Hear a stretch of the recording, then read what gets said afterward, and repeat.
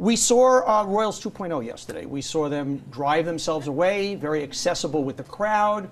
We understand there's no nanny at home, just one housekeeper.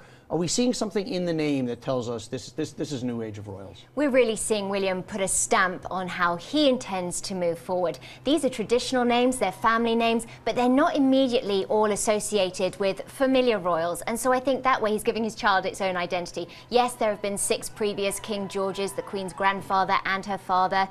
The patron saint of England is George. Charles's middle name is George. There are lots of George references, but it's when we get to Alexander, 3 kings of Scotland named Alexander. And of course that's where William and Kate met. The Queen's middle name is Alexandra, so a tribute to her. Louis is the most poignant one really for William and his father Charles. Earl Mountbatten was Charles's most beloved grand uncle. He was assassinated by the IRA in 1979, which was devastating. And so to see Louis included, which is William's middle name, was just a personal touch for Charles. Now, I was surprised that William and Kate said, no, we just like the name George. It had nothing to do with the Queen's father. I found that hard to believe. Yeah, I know, yes. I think, well, in a way, George has become quite cool and trendy again. And so I think when they looked at the family tree, they don't buy a baby name book, they look at the family tree and say, okay, well, we like that one, we like that one. Some of them are so old-fashioned, a poor child would be crucified in school for some of the names. George is still cool and trendy and fun, but it's paying tribute. Actually, George is the 12th, believe it or not, the 12th most popular name in Britain. One more reason to stay in the United States.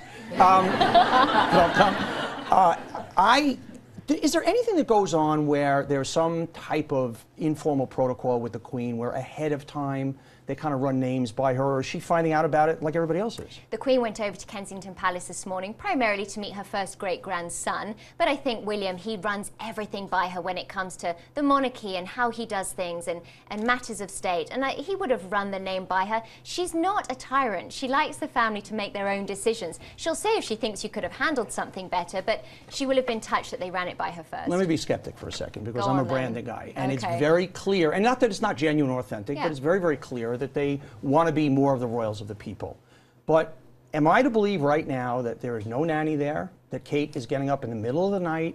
Is that seriously? I mean, is that really possible? I mean, I'm not saying great either way, but is that really happening? Right now, certainly it is. It's inevitable. They've got to have a nanny at some stage when they get a full royal life going again. But Kate's from a normal family. Her mother was waiting for her when she came home from school. They're keen to at least give it a go themselves. But having said that, they have gone home to Kate's parents' house this weekend, so Grandma Middleton, I'm sure, is helping out. Okay, Victoria, thanks a lot.